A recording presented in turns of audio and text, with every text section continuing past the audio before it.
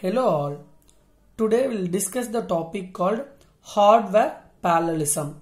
In the previous lecture, I said there are two types of parallelism. One is an hardware parallelism, another one is an software parallelism. So what is hardware parallelism? You know hardware resources.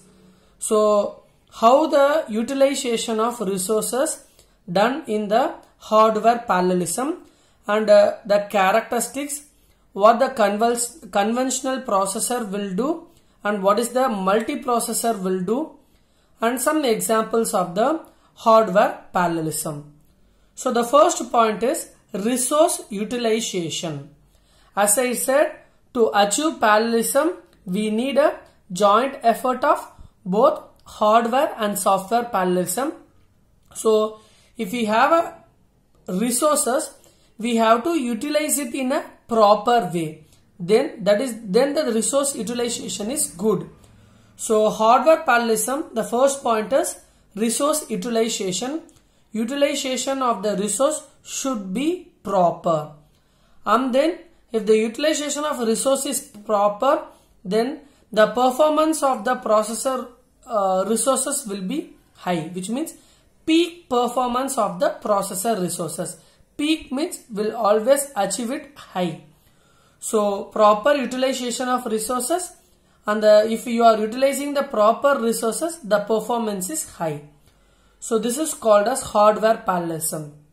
What is the characteristics? So here what I write here is number of instruction issue. I will say what is instruction issue. I hope you remember the concept of pipelining. Fetch, decode, execute, write memory. Consider each and everything is called as an issue.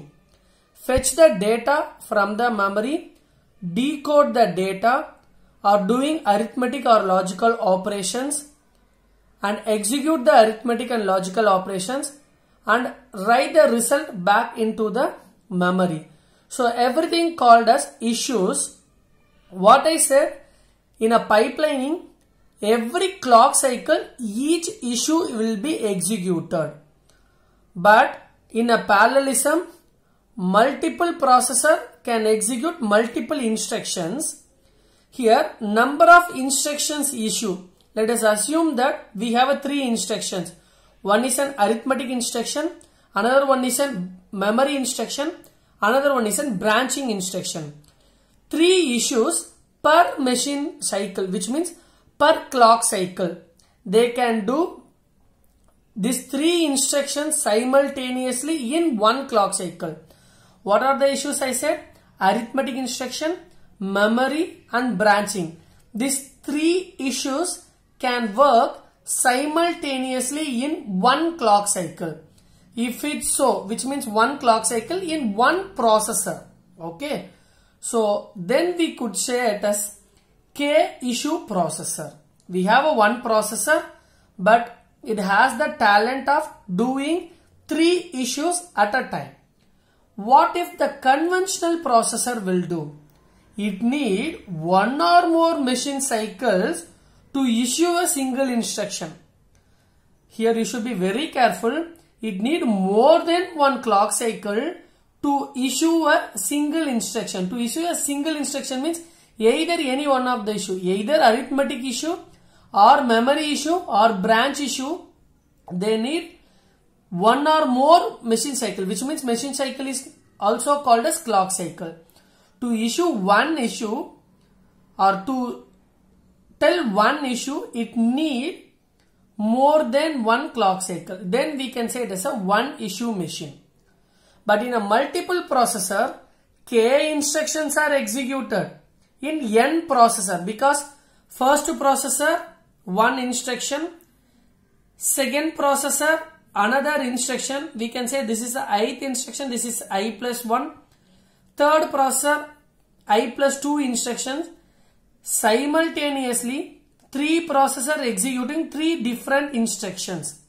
So which means we can execute N into K, which means K is the total number of instruction, N is the total number of processor. So how many instructions or how many threads it needs a nk thread. So what is thread? You may wonder that in an operating system you might hear about the term. Thread is a control flow of execution. This will discuss later. So here to handle maximum nk threads, okay, or else we could say thread is a part of the program, okay. So multiprocessor will have a or will do the multiple issues for a single instruction in a different processor, or else for each instruction have a number of issues that will be handled in each clock cycle. But here one instruction issues per one clock cycle, sorry, not one instruction, k instruction issues per one clock cycle.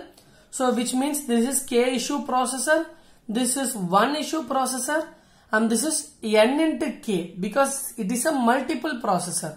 So n into k. For example, Intel i960CA, which means this is a processor.